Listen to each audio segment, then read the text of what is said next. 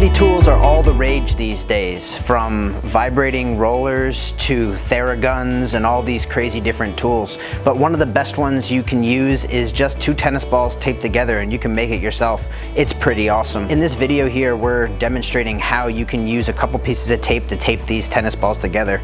My only real tip while doing this is to make sure you use your fingers to pinch between the balls and make sure you don't wind up with a tube and you actually have 2 separate balls for the device.